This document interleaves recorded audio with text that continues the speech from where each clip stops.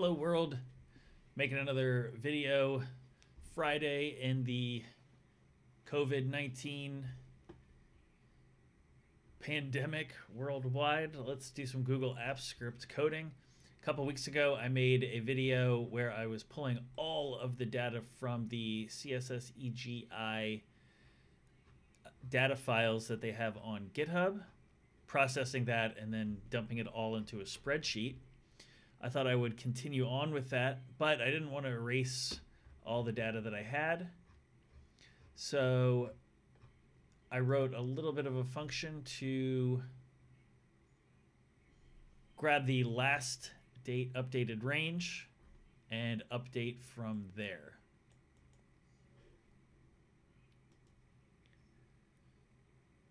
The only thing I realized is that we're going to have to add two new columns, a latitude and longitude, because in the files themselves they've added those two columns, and if we want to make sure that if the file has latitude and longitude data, we want to actually include it. So let's just take a look at the code. I've already written all the code, so I'm just going to quickly go over everything. And we have our last entry is February 20th. So what we're doing is we're going to get the last date updated range. And I broke that off into its own function because it requires that I use the get date range that I wrote in the last video, which is no problem, because all we're going to do is take the last date, we're going to add one, reset it to a date, and then pass it into the get date range, which formats the date just the way we need it using utilities.formatDate, and then returns it all as one array of strings. So that looks like, I'll write a quick test here. I cannot type and think at the same time. So let's get date range.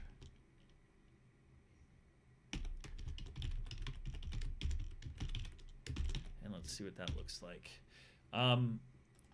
Again, const, this is part of the V8. And the new feature where logs take about 20 seconds to display, that's also a new feature, quotes, of the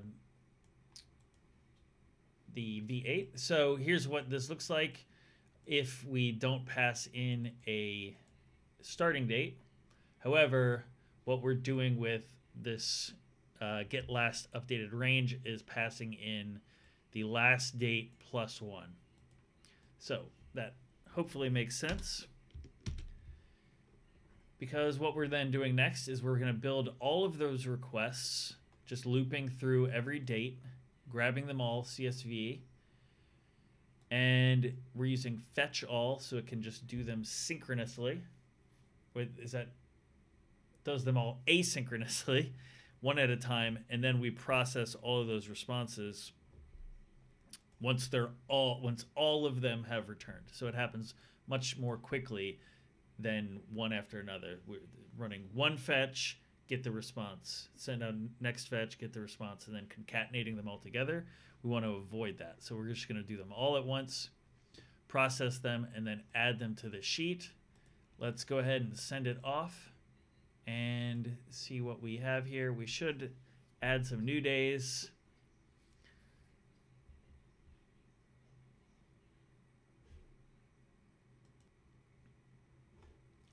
And there we go. We've now added new dates in there.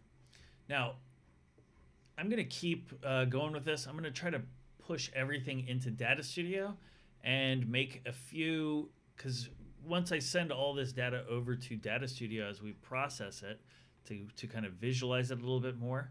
Oh, there we go. We can actually find where the latitudes and longitudes start. Yeah, right here on the March 1st, which is kind of cool. because it's giving you totals for every day.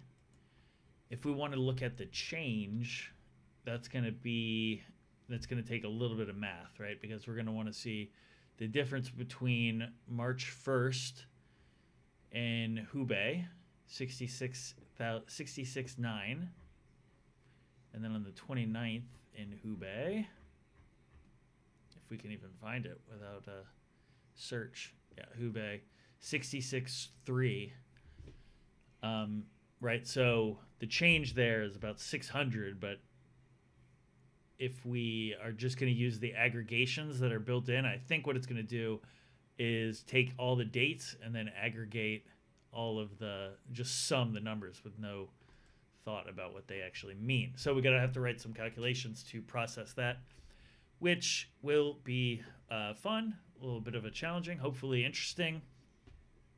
And you might see at the bottom, see Goodreads. That's coming up in a future video. I'm going to practice pulling in data from the Goodreads API and see what we can do just to keep experimenting, learning, and using our time wisely during the social distancing of COVID-19, which I hope everyone is handling well.